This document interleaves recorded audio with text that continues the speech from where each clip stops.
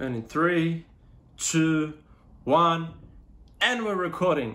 Good evening, ladies and gentlemen. I'm your host, Mike Starr.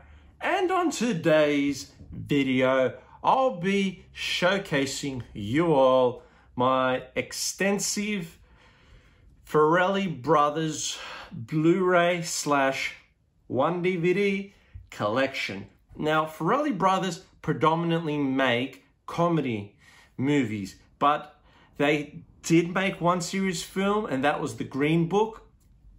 They are two brothers, Bobby Farrelly and I forget the other guy's name, but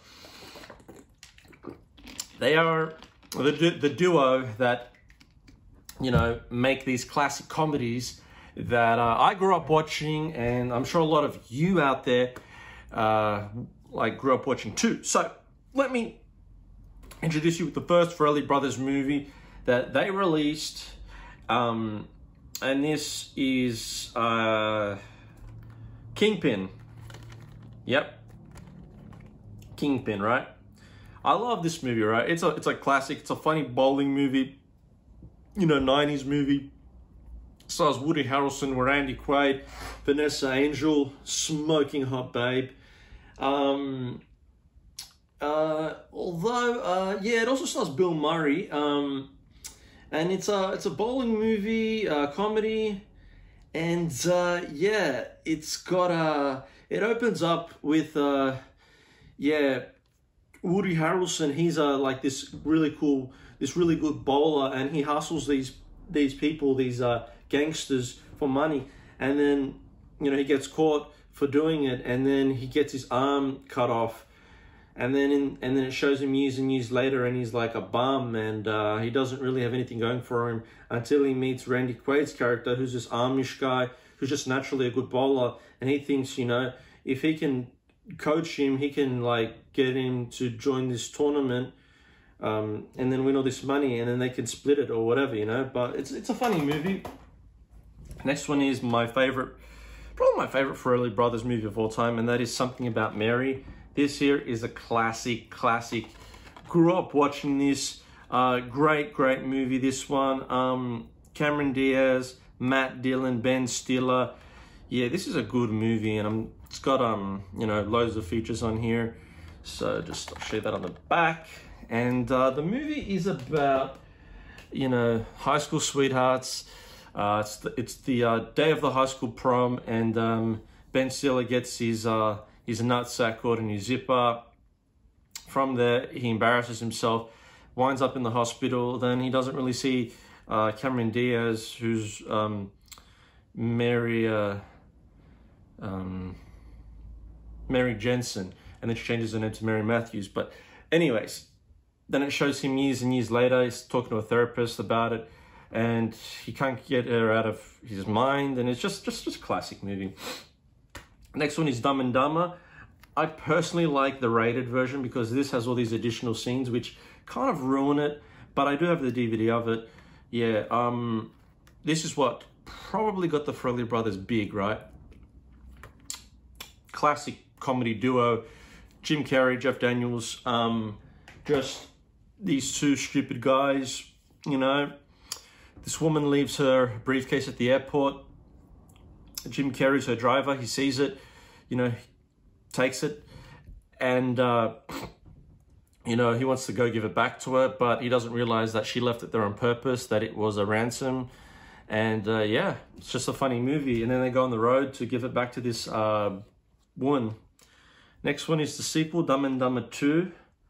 It's garbage. I'm not even gonna go there. But yeah. The next Farrelly Brothers movie is Me, Myself, and Irene. This is a classic too. Definitely up to scratch with Bobby Farrelly and Peter Farrelly's filmmaking.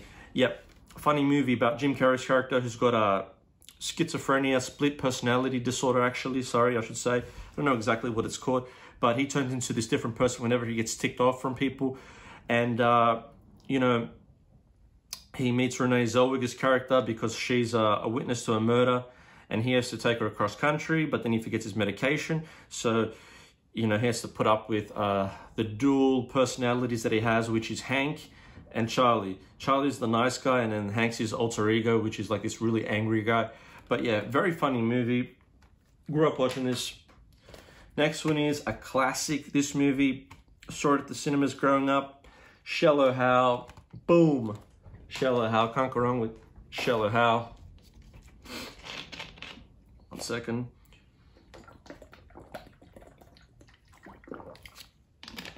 Shallow Hal, what can I say? Jack Black. You know, Renee Zellweger, was it? No, it was Gwyneth Paltrow. Yeah, Gwyneth Paltrow and Jack Black. And, you know, Jack Black's a very shallow person, you know, when it comes to women. And, you know, he's not the greatest looking guy in the world. And, yeah, he goes for like 10 out of 10 women, and he's single. Really doesn't have luck until he bumps into Anthony Robbins, who is a motivational speaker in real life, but he has a cameo in it. Gives him this pep talk in the elevator. From there, you know, Jack Black starts to pick up all the women that he wants to, like 10 out of 10s. But like there's a sort of twist to it. He sees these women beautiful, but everyone else sees them as like really hideous, ugly women. Anyways, next one is The Heartbreak Kid. Yeah, this is a funny, heaps funny movie. I love it, you know. It's another romance comedy movie.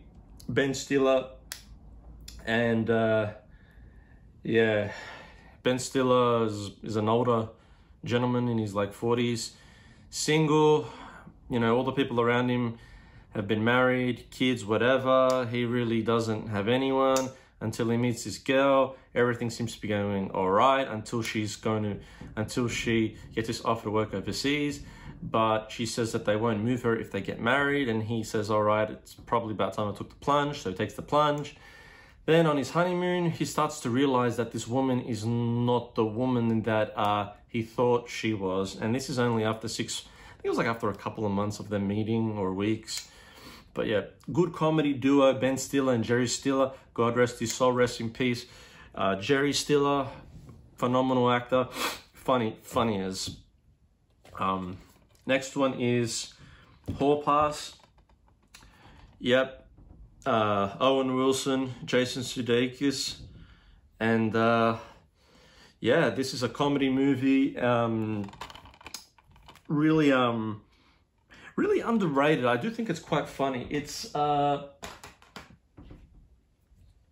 two friends, both married. They're just kind of like perverts in a funny way. And then their wives give them a hall pass, meaning they can go out for one weekend and have sex with as many women or do whatever they want. So they do, and they get into all sorts of trouble. It's a pretty funny movie. Next one is The Three Stooges. This guy's Greek, but it's the shittest movie you'll ever see. Terrible movie. And fun fact, Jim Carrey was supposed to play that guy, and I don't know what happened. I think that guy, you know, he did a good job, as good as a job as he could, but I don't know, Jim Carrey for me, I don't know. I like Jim Carrey, but maybe it would have worked better if Jim Carrey was in it. I don't know if he was suited for that role, but anyways. And then I got another copy of Dumb and Dumber 2. I don't know why. I still don't know why.